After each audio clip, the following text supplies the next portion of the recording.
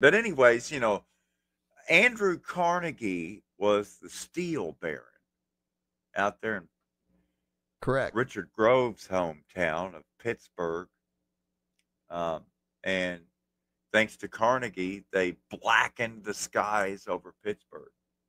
Uh, Pittsburgh used to just be nothing but smog and pollution. Still kind of is. Um, the mountains and everything don't help. There's nowhere for it to go. But Carnegie enslaved Western Pennsylvania, and he kept the people under his fist thanks to the Pinkerton Agency. And Pinkerton Agency helped along with the coal, oil, and fire police. The Pennsylvania coal, what was it? Coal, oil.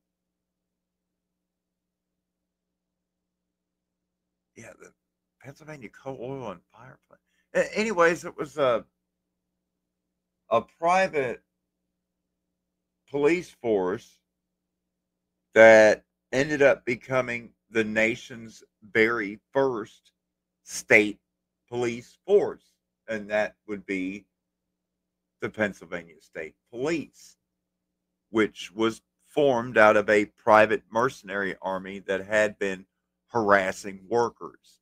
Um, and that became the template then for every other state in the Union to then get a state police force. So, from its inception, state police forces were basically private armies of the richest industrial barons in each state. The richest monopolists basically had their own state militia that they could use to Yeah. harass, intimidate, and kill workers with.